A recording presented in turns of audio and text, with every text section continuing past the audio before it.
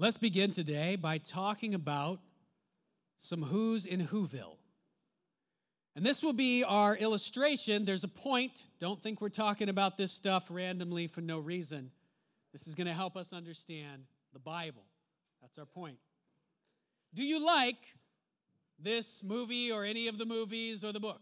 How many people are fans? I got to confess, I really don't like The Grinch Who Stole Christmas very much. It's not one of my favorites. It appears to be a very kind of Christian theme that has been stripped of the name of Jesus, which I don't appreciate very much. However, we're going to use it as an illustration today because there is an amazing image of caroling in this show, in this book. Now, what we're going to do is we're going to think about what it would have been like, all right? We're going to imagine this is a real situation, and we're going to think about what it would have been like to be a who in Whoville right after the Grinch stole Christmas. So if you don't know the story, which there's probably no one who doesn't, or very few, but the Grinch has stolen Christmas from all the who's in Whoville. So he's gone down. What kinds of things did he steal? He stole all of their toys, all of their gifts, all of their Christmas trees, right? He even stole the roast beast, right? He stole everything. All their food is gone. Everything's gone.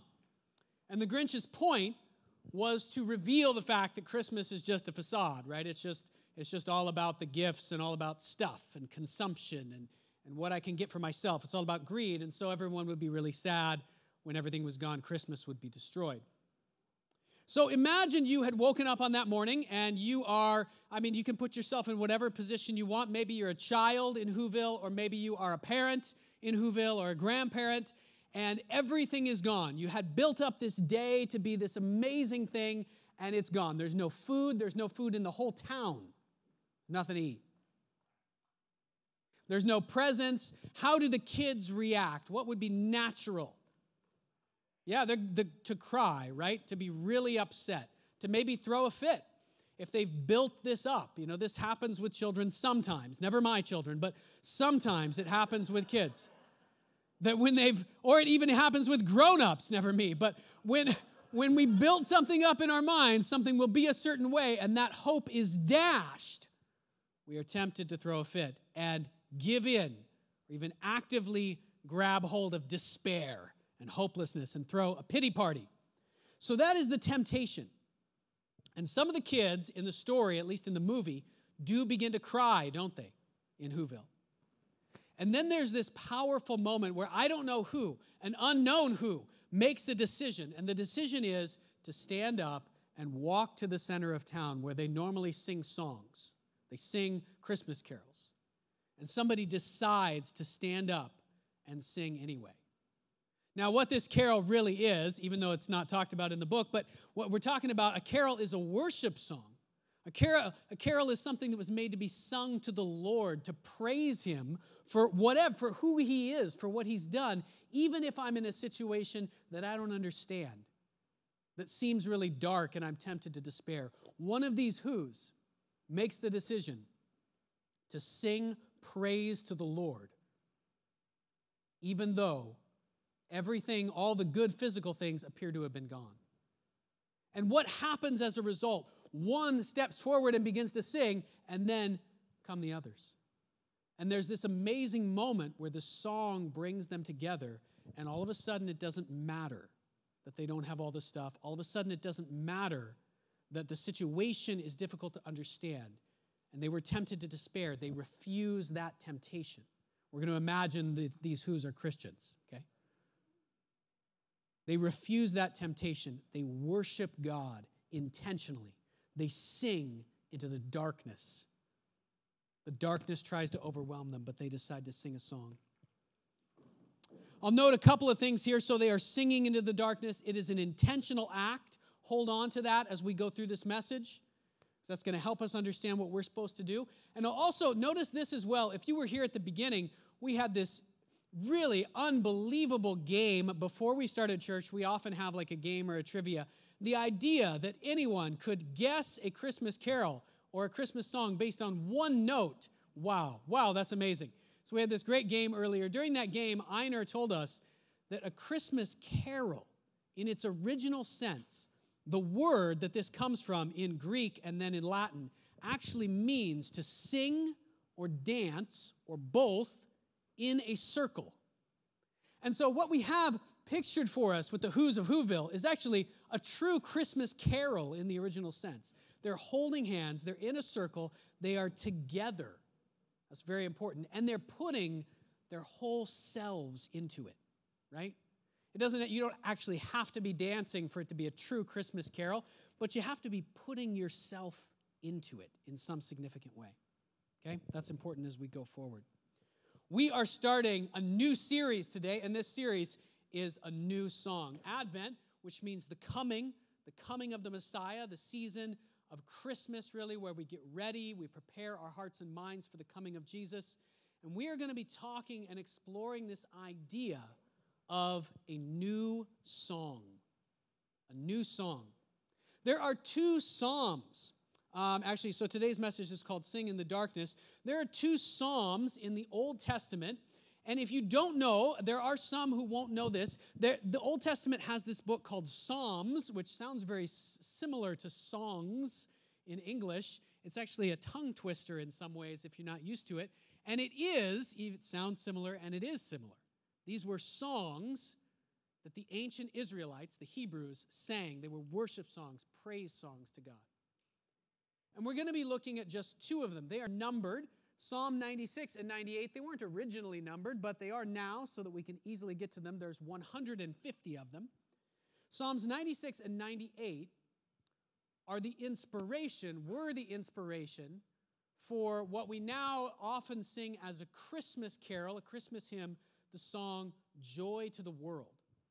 These two psalms were the inspiration for it. And we're going to look at these psalms, and you're going to see in just a minute. Today, we're just going to look at the first verse of each of these psalms. You're going to see in a moment that they open up with this idea of singing a new song. Sing to the Lord a new song. We're going to talk about today why that's important, and we're going to talk about what it means.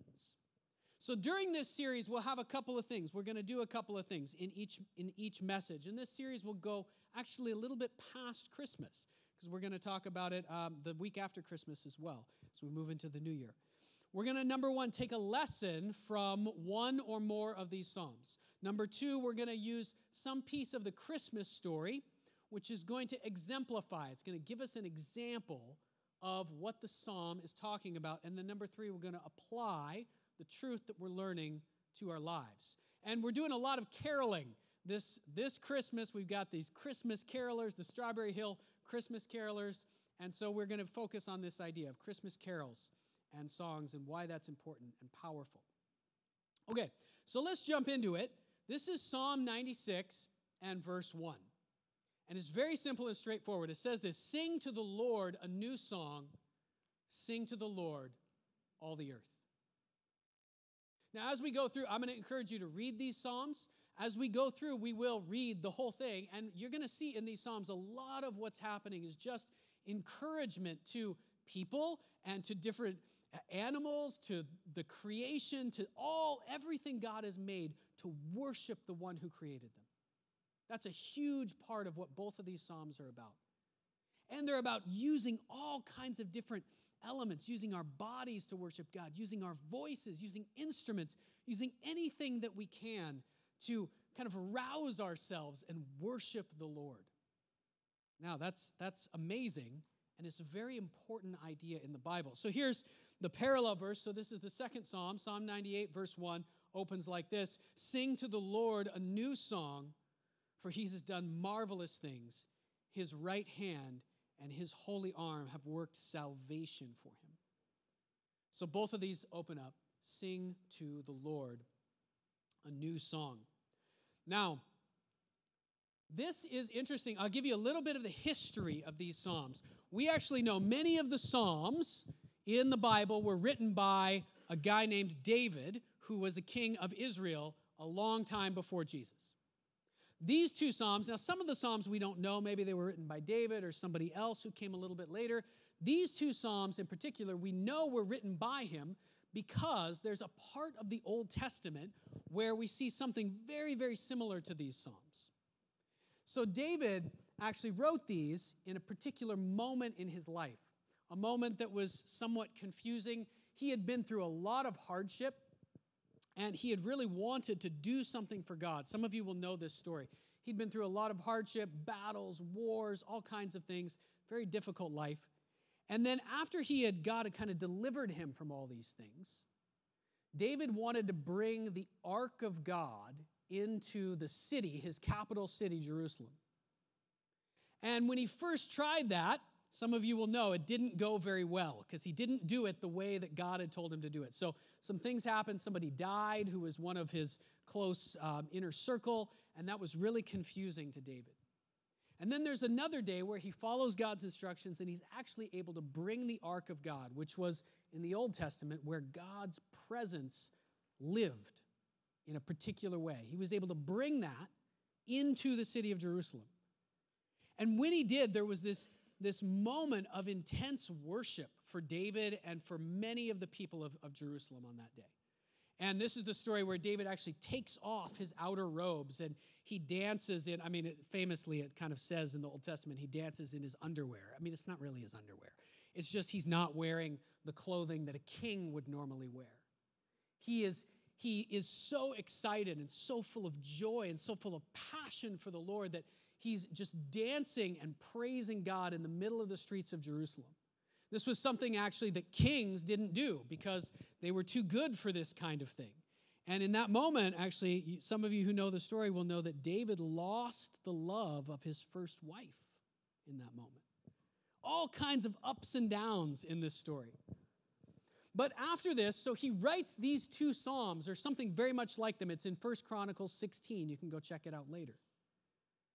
And what he does afterwards is after that moment, after they've had this incredible time of worship together, really the whole city of Jerusalem, the people worshiping God together in this song that David has written, he commands his officials, his priests, he commands them to sing these songs, to worship God with these songs every day.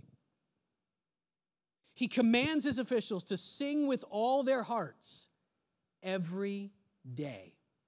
And if you read that part in 1 Chronicles 16 and in Psalms 96 and 98, we'll get to it. Those psalms actually have the command, proclaim the Lord's salvation day after day. This is actually David saying, you need to worship God. You need to worship him with intensity, with your body, with your voice, with your heart, with your mind, with all that you have, and you need to do it every single day. Why was this so important for David? He's the king. He really was making this a law. His word is law.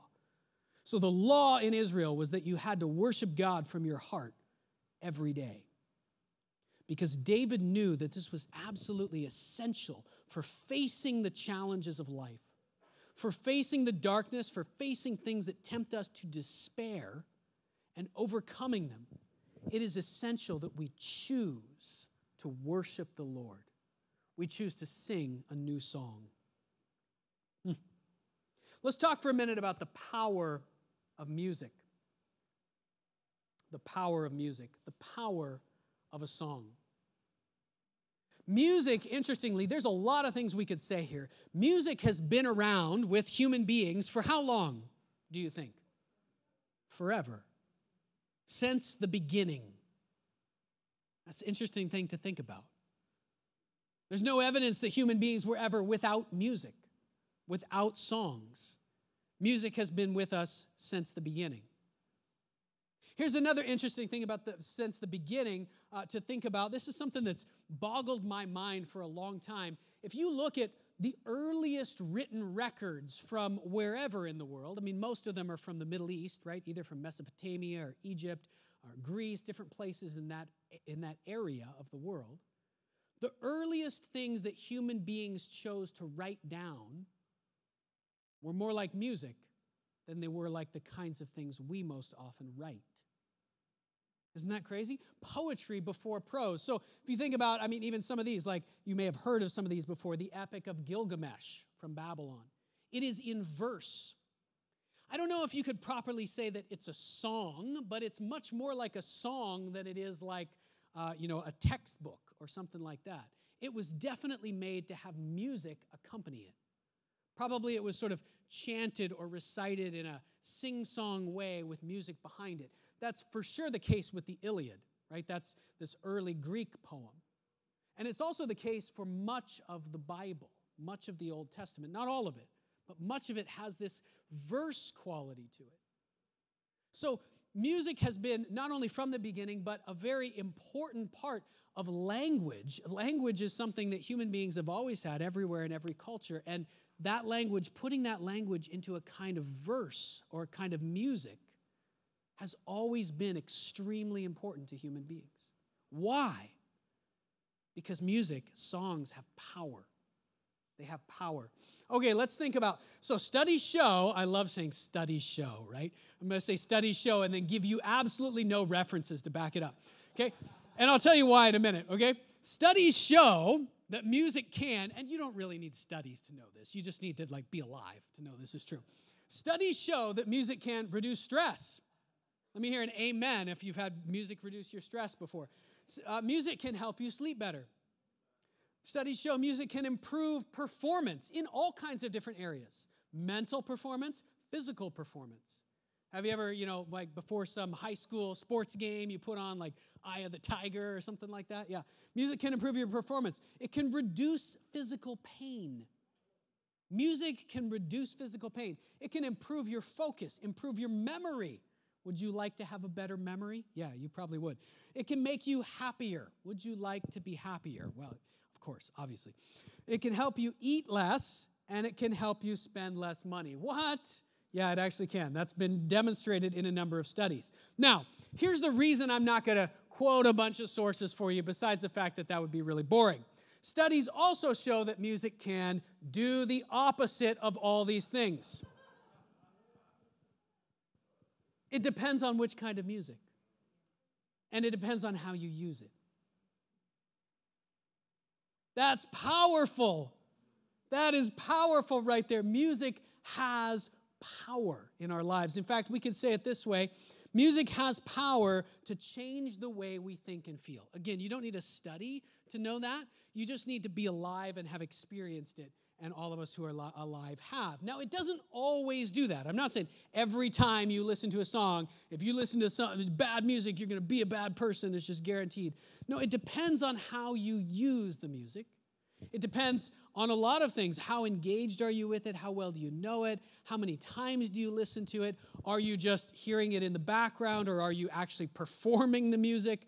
Are you allowing your mind to grab hold of it, allowing that music to grab hold of your mind? But an important point here is that music combines two powerful things. If we are to think about our minds, all of us have minds, we're thinking right now, hopefully we're not asleep. We're thinking right now, we have minds. Our minds have two components, really. And they're not separate from each other, they're all mixed up. But we have thoughts and we have feelings. And they interact with each other, right? Our thoughts affect our feelings affect our thoughts. But we have both. And music addresses both of them. That's a powerful thought. Somehow when we enter into music, when I was so happy after I went to the mall yesterday, not because I wasn't shopping at the mall, and did Christmas caroling with the Strawberry Hill Christmas carolers. I was so happy after that, and my mind was focused on the truth of Scripture. My mind was focused on the gospel. My mind was focused on the fact that God has brought joy to the world. He has brought His Son into the world to die for us, to set us free from the curse that we have all been trapped in all our lives and since the beginning of history. He sent His Son Jesus to save us. My thoughts were focused on that, and so were my feelings. Why? Because I wandered around the mall trying to get other people to do it, passing out all these songbooks that Pastor Philip made me peddle in the mall. And I tried to get people to sing with me. Most of them said no. Most of them said no. Some of them sang with me. It was amazing. It affected the way I think and feel. Probably it affected me more than it did most people who were there. I don't know. Maybe. I engaged with it. That's very important. One last piece on music, music has often been cited, music and beauty in general, has often been cited as evidence for the existence of God.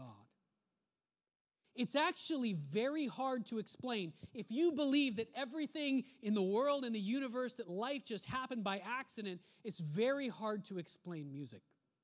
It's very hard to explain where it came from, why it seems to have the power that it does, why it is the way that it is. We can't get into that today. But if you're interested in that, I highly encourage you to check it out. Music is actually evidence for God. It came from Him. That's why we have it. All right, so now we're going to jump into our example from the Christmas story. So we looked at Psalm 96:1 and 98:1, sing a new song to the Lord. We talked about how this is commanded. It's commanded by David in the Old Testament. This was the law. You've got to do this. You got to do it with all your heart, and you got to do it every day. You got to sing a new song to the Lord. Why? Because David knew, and the Bible teaches, that music is powerful. And if we use it to turn our hearts the right way, we will be drawn closer to God, and all kinds of blessing is going to come in our lives. Here's an example from the Bible. We've been talking about it today. This Christmas story, this moment where Mary sings a new song, right? This moment where she says, we heard it during the worship earlier, Taya read it for us, Mary has gone to Elizabeth's house. And remember the context here, all right? Again, we can brush over these stories really easily, just like we could brush over the story, and maybe should, of the who's in Whoville, right? Oh, yeah, wow. Yeah. But if you were really there and Christmas had been stolen from you, like actually, you woke up on Christmas morning and your tree and your presents, someone had broken into your house and stolen your tree and your presents and all your food, how would you feel? That would be a temptation to despair, to throw a fit, pity party, maybe be unsettled and nervous about what's going to happen next, all kinds of stuff. Would you in that moment do like the Who's did? Would you choose to worship the Lord? Same thing for Mary. It's easy to brush over her story. If you're a young teenage woman, pregnant, no husband, at this moment in her story, she doesn't know what's going to happen next. She doesn't know, even at this point, she's just gotten pregnant. She's, I don't know how far along she is, but not very far. And she's gone to see her cousin Elizabeth for support, really. I'm sure part of that was directed by God, but part of that is like, what am I going to do? Who can I even share this with? No one's going to believe me. She must feel, she knows that God is with her, and she's choosing to believe that God will do good things through this. But that must have been really hard for her. Where might her emotions have been at during this time? Let's say like this, right? Mary is a human being. I'm sure her emotions were all over the place about this. One day she's super excited, praising God that He's done this thing in her life. He sent this angel and said, you're going to be the mother of the Messiah, the one who's going to save the world. I'm sure she was praising God and worshiping Him. Some of the time we know. Other times, I'm sure she was very scared and tempted to despair. You've been there in your life as well. So she goes to Elizabeth. She doesn't yet know that Joseph is still going to marry her. She doesn't know that yet. That hasn't happened yet. She goes to Elizabeth because she knows that Elizabeth is pregnant with this other prophet or somebody who's going to do something special in the future, and that was foretold to her through and her husband by God, by this same angel. So she goes there because here's somebody who maybe can help me, maybe can connect with me. And at that moment, we heard it earlier, there's this moment of worship as she does this. She enters Elizabeth's house, and Elizabeth is overwhelmed with joy. The baby in her womb leaps for joy. She's filled with joy. She is gushing with, how can I be so blessed that the mother of my Lord would come into my home? And then Mary utters this song. I mean, we don't really know. The text, it says, Mary said. But what she speaks, it definitely is very closely related to some of the Psalms in the Old Testament, which were songs of worship. She might have sung it. They might have sung it all together. I don't know. It's often referred to as the Magnificat or Mary's song. Blessed is she who has believed that the Lord would fulfill his promises to her. This is what Elizabeth says. And Mary said, my soul glorifies the Lord. I want you to imagine her singing this, and even them singing it together. It's very important that they are together in this moment. My spirit rejoices in God, my Savior, for he has been mindful of the humble state of his servant. From now on, all generations will call me blessed. For the mighty one has done great things for me. Holy is his name. At this moment where she is facing unknown, it's very difficult to understand why God is doing the things that he's doing. How it's going to turn out for good in her life. How she's even going to have enough. She doesn't know that in a couple of years there are going to be rich kings or rulers from the east who are going to show up and give her a ton of money. That actually happened to Mary. Isn't that a crazy thing? God provided for her literally, here's a bag of gold to tide you over since you've got to do this really difficult thing. She doesn't know any of that yet. But by singing this song, intentionally worshiping the Lord with her cousin Elizabeth, even in a moment when she doesn't understand, when she's tempted to despair, her hope and her faith rises. This is what God uses to give her the strength to walk through the darkness. It's powerful. Okay, so how are we going to apply this in our lives? This is the point I want you to get across. This is the title of the message today, Sing in the Darkness. When we have those moments, when we are tempted to despair, when we're tempted to throw ourselves a pity party, when we're tempted to allow or even actively encourage that the feelings of despair and depression to overwhelm us because of whatever situation in our life, what the Bible is telling us to do is to sing a new song, to intentionally sing and worship the Lord right in the midst of the darkness. If we can do it, it's powerful. We're going to look at one more section of Scripture as we talk about applying this to our lives. Music and the new life.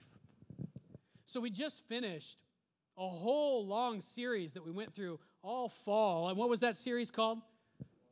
12 Rules for Life. Jesus Christ's 12 Rules for Life. We were focused on the Sermon on the Mount, which is basically Jesus teaching us, okay, you've now entered into this life with God. God is here with you, helping you. You're trusting him. How do you live this life?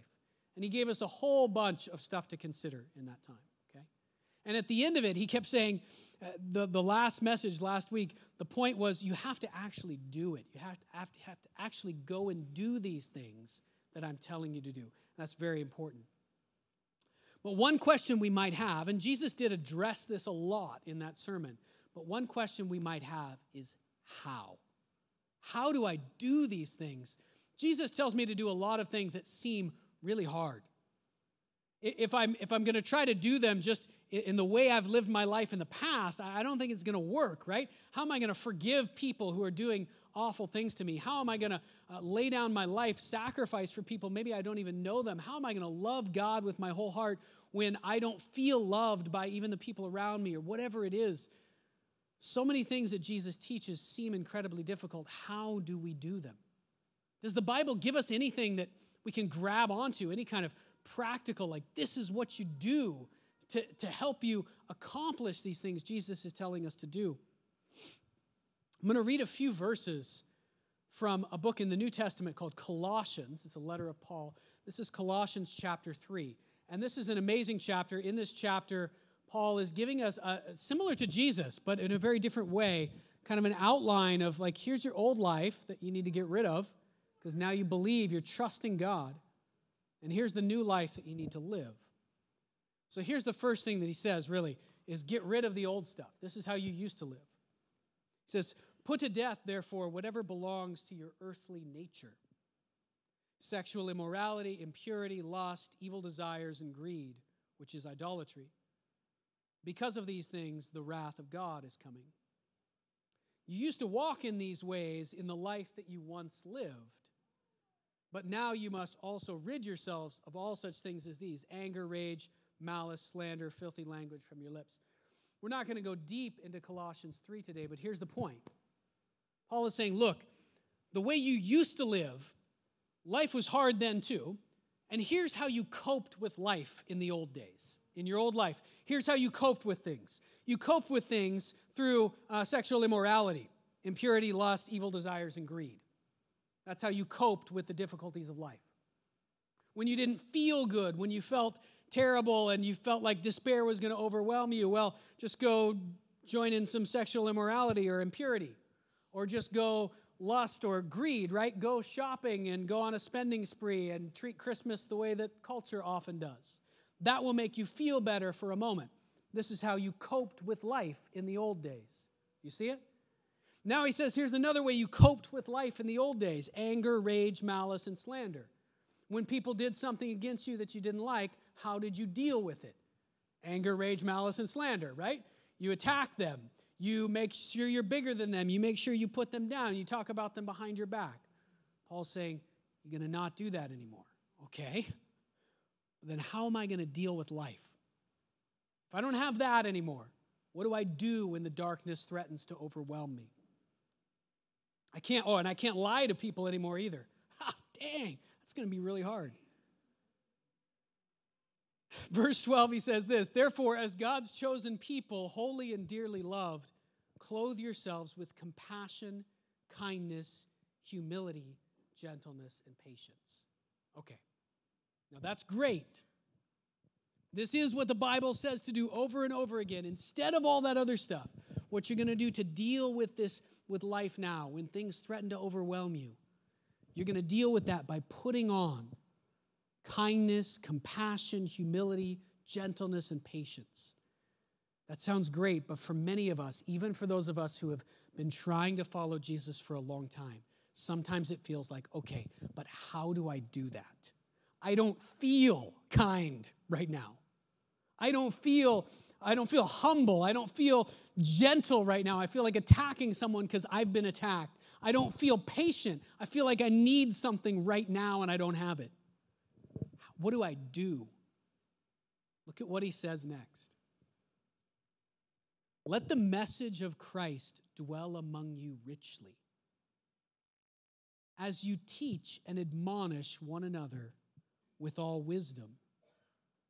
So number one, you're going to learn the truth. You got to keep the truth of God in front of your mind strongly. And you got to do it by yourself, or no, not by yourself, together. You got to do it together. You're going to teach each other, because you need people to speak that truth into your life, and you need to speak it back into their life. You know how much I get out of preaching to you guys? So much. You should try preaching to somebody. Go do it. Okay. You're going to teach, you're going to do it together, just like the Who's did, just like Mary and Elizabeth did. And then not only that, you're going to do it through psalms, hymns, and songs from the Spirit, singing to God with gratitude in your hearts. He tells us something very, very practical that we can do. And this is why you might think, why Christians go to church all the time and they just sing, like every week, they're just always singing. Yep, that's what we do. And then what are we going to do in the other days? We're going to go, yesterday we had the Christmas carolers in the bank at TD Bank on Scott Road. We sang in the middle of the bank. There were just people banking, and we're just singing. Why are these Christians always singing? Because it's a matter of life and death. How are we going to cope with life without rage and malice and anger and lust and greed? How are we going to do it? We're going to sing. We're going to focus on the truth of God. Then we're going to start to speak it to each other. And then we're going to sing it to each other. Because when we sing, God has given us this gift, and it will begin to change not only the way we think, but even the way we feel. What if you could walk around this Christmas feeling, not just trying hard to be compassionate and loving, but feeling compassionate for other people, feeling patient and gentle and loving? God will use you to change the world. You want to change your life? Sing a new song. Let's pray. We'll continue in worship.